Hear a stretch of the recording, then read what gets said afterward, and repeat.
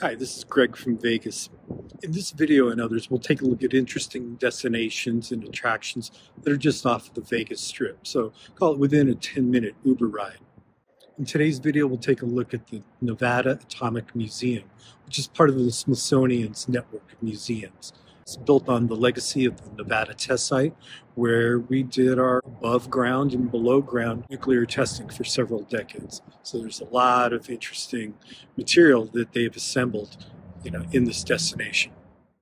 The Atomic Museum is an affiliate of the Smithsonian, which is the largest museum complex in the United States and is mostly known for its many individual museums in Washington, D.C. As a Smithsonian affiliate, the Atomic Museum gets access to national resources and support. Besides showing items from the Atomic Museum's in-house collections, there are exhibits that draw from other museums too, like the NSA's National Cryptologic Museum. Stick around to the end of the video when I'll share a couple of good restaurants that are literally across the street. When you first enter the museum, boom! You walk past an atomic bomb. How often do you get to do that when you walk in a room?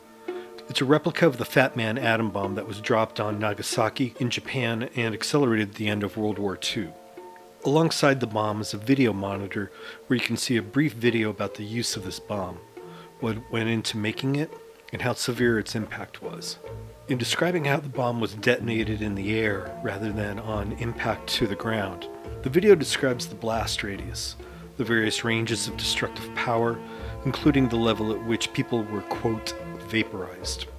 In presenting this look at experiencing the Atomic Museum, we'll call out certain elements of how information is presented and exhibits are organized. These add a lot to the experience of going through the museum. You can have a very full 2 to 3 hour experience to take in its collection. When you buy your admission, you can also purchase the audio tour to get extra color commentary of the many exhibits. The audio descriptions include oral history materials from people who worked in the various areas, so this adds depth to the experience of seeing exhibits. After you get your ticket, most people will go through the rooms that are just off the entryway rather than going straight into the main collection. Who is really going to pass up on a theater name for Area 51, especially when there's a robot outside? Again, as you walk into this room, the first thing you see is a replica of an atomic bomb, the one created by the Manhattan Project in New Mexico during World War II. While the subject matter covered in the Atomic Museum is obviously heavy, it is not an uptight, self-serious place. The museum as a whole commemorates the activities done at the Nevada test site about an hour outside of Las Vegas, where above and below ground atomic tests were conducted for 40 years. Part of that story is looking at the pre-World War II and World War II origins of atomic energy and weapons. One of the things that's very impressive about the exhibits in this room is how the information is organized. After all, the story of needing to create an atom bomb, assembling the cast of characters to do so, and getting it done took up a significant portion of the 3-hour movie Oppenheimer. In journalism, clear articles convey the who, what, when, where, why, etc. of the given issue. Part of the ingenuity of the Trinity exhibit at the Atomic Museum is that it is organized into walls describing why, what, etc. Within that structure, people of all ages can follow along and choose which portions engage them the most. For example, on the why column, there's a blown-up replica of the letter written by Albert Einstein to President Roosevelt telling him about the Nazi atomic research and that the United States had to get ahead. There are also actual letters in cases written by Robert Oppenheimer, who ran the Manhattan Project. Something that lingered with me after seeing the Trinity exhibit was the What Now wall, which describes the fallout field, the severity of radiation in relation to how far from ground zero. The displayed maps show the spread of radiation in the context of the state of New Mexico. With the Nevada test site, atmospheric, i.e. above ground tests like the Trinity explosion were conducted about 80 miles from Las Vegas. In 1962, the largest such test was conducted that was about 5 times the size of the bomb dropped on Hiroshima. A week later, Frank Sinatra played this set list at the Sands Hotel.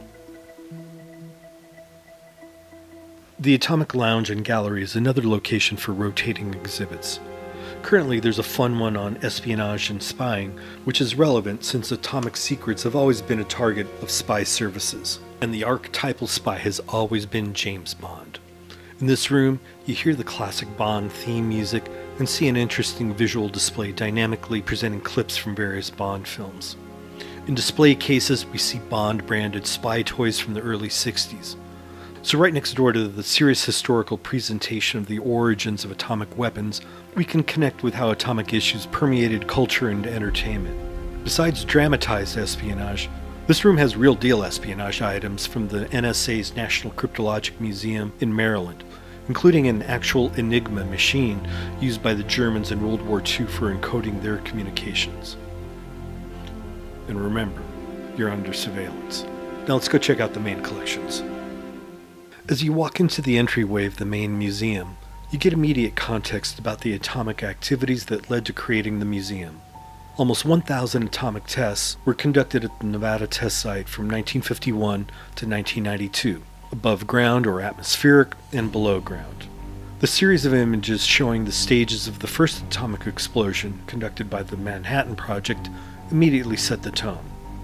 Then you come to the set of 3 monitors that show clips from World War II and the Cold War. These include detonations that quickly give you historical context, which is helpful especially if you walk straight into the main exhibition area rather than passing through the room we saw earlier. As you move forward through the exhibit, you'll see timelines broken out by decade. These timelines are a model of good information design in that they clearly orient the reader, placing the main sequence of events into historical context. You'll see the main timeline for nuclear testing events, framed above and below with world events and also popular culture. The timelines are large and easy to read. All museums would benefit from applying similar approaches to informing and educating their patrons. As you turn a corner, there is an alcove with a mural on one wall that explains the structure of an atom, and on another, a short informational film from the 1950s about the applications of atomic energy. Something that began in the deepest recesses of national security research was very actively inserted into public discourse. Just beyond the alcove are displays showing how atomic energy showed up in popular culture and other ways. These exhibits rotate more frequently than the other displays. I went to the museum twice in 2 months and once saw this model from Ford for a concept car that would run on atomic energy, and previously saw a display of Area 51 uniform patches in the same case. Besides being mission control for all things alien from what we hear in the press, Area 51 is part of a bigger Air Force complex that is literally next to the Nevada test site. If they were states, they would have shared a common border and were maybe 10 to 30 miles apart. That Air Force complex is where Cold War spy planes like the U-2 and SR-71 Blackbird were tested.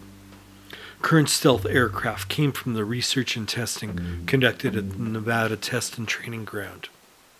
In the main display cabinet, you see the many ways atomic energy was presented in popular culture. Boy Scouts could get an atomic energy merit badge. There were atomic energy-inspired drinks. Similar to a chemistry set, there was an atomic energy lab that came with uranium ore samples and would later be described as one of the most dangerous toys ever put on the market. The Columbia University Physics Department bought 7 of these labs. In the area for atmospheric tests, you see the full expression of atomic and nuclear power. Images of the mushroom clouds, massive displays of ultimate destructive power. After tests were conducted in the South Pacific, negative feedback motivated the U.S. government to find a secret, visually secure location that eventually led to testing in Nevada. There's a quote from a general saying something to the effect that military service members who saw the mushroom clouds were expressing fearfulness, and that could lead to bad PR. Also, the Japanese complained about tuna being caught 100 miles away from South Pacific test sites, and that it was leading to radioactive food being distributed in Japan. Something along the lines of, the war's been over for a while, you mind not continuing to kill us? Then you'll come upon the Ground Zero Gallery. It is a concrete room, a bunker, where you can see a short film conveying a nuclear explosion where you feel the rumbling and movement of air. It's a small way to time travel, but you do feel a weight, a sense of order of magnitude, by descending into a concrete space that you just wouldn't by watching an explosion on a modern flat-panel TV on a wall as you chit-chat about what to have for dinner. By now, you'll have noticed that we're presenting still images. The museum asks that attendees don't shoot video of the exhibits, so of course we're respecting that. Next, you move to the underground testing area by entering a simulated tunnel. Again, the museum gets big points for organizing their resources to construct an experience rather than just laying out a sequence of stuff. On the way into the underground testing area, you look down into a home bunker where people kept provisions for writing out what we would call today nuclear apocalypse. In the 1950s, bunkers were a type of home improvement in the early days of the atomic age. An aspirational purchase, maybe comparable to adding an infrared sauna room or deluxe home theater today. You then go down a slope into what feels and looks like a tunnel to explore underground testing.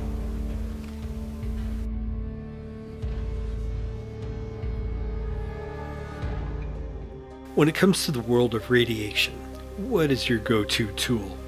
Yep, the Geiger counter or a radiation detector.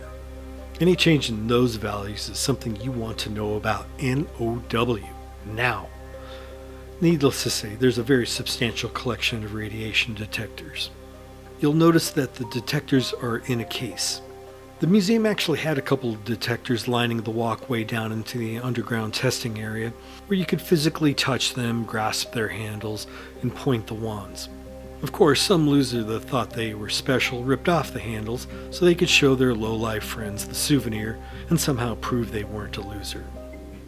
Similar to the use of the informative wall boards in the Trinity exhibit near the museum entrance, there are wall boards for major nuclear research facilities like Los Alamos and Sandia National Laboratory in New Mexico. One thing that is interesting about the image of Los Alamos is seeing just how big of a site it is and how many buildings it has. When you go there, there's a single road going up into a mountainous forest, and you'd have no idea just how expansive it is. As we move into the section of the museum called Stewards of the Land, we should think back to the statistics of almost 1,000 nuclear detonations happening at the Nevada test site. Its location is former Indian land, and you find yourself almost saying, of course, how else would we continue relating to local Indian populations than forcibly removing them from ancestral homelands and initiating nuclear explosions almost twice a month for 40 years. This section of the museum describes relating to the cleanup and the environmental aftermath. This is obviously an enormously important subject. I recently did a follow-up trip to the museum and learned something very interesting when I came through the Stewards of the Land exhibit. When I was doing my first draft of this review, I was going to criticize the museum pretty significantly about their previous handling of this section. It just wasn't at the level of the rest of the museum. It was well below par. The exhibits were very text-dense, hard to read, and I think I actually used the phrase comparable to a good high school after-school project or extra credit project. Not the case anymore. Someone came in the last couple of months and up-leveled it. So the exhibits have the same well-organized set of materials, good graphic design. The content is easy to read. The rooms themselves flow much better. So there's been some physical reorganization. So I definitely came away understanding that the museum renews itself on a regular basis. On my first go-through, I chatted with one of the docents, and he said that they had like 3 times the square footage and storage of other materials. So even if you've been here before, it'll probably look different and you'll take away new insights and understandings and see new materials than you would have on the previous go-round. So well done, Atomic Museum. When we look back to the images of the most staggering mushroom clouds created when testing was done in the South Pacific, we see that they were created by hydrogen bombs, generating thermonuclear explosions. The museum has a model of a hydrogen bomb using the casing of a decommissioned bomb. The explosions made by hydrogen bombs were said to make the atom bombs dropped on Hiroshima and Nagasaki look like firecrackers. There had been a total of 350 hydrogen bombs in the American arsenal until they started being decommissioned in 1987. However, 50 remained in service until 2011 when they were dismantled. The museum's thermonuclear bomb uses the casing of one of these. Across the board, the Atomic Museum is an excellent destination and institution. They present a very rich history in accessible, engaging ways. Also, the museum docents are incredibly knowledgeable, and some of them spent their professional careers working at the Nevada test site. Given that the museum is just a 10-minute Uber ride from the Las Vegas Strip, working it into your Las Vegas travel plans is worth considering. As I mentioned at the start of the video, here are 2 restaurant recommendations that are literally across the street from the museum. First, we have an Indian restaurant called Mint Indian Bistro, and then just up the street is a Thai restaurant called Lotus of Siam. They're both top-notch. I hope you have a great time the next time you come to Las Vegas.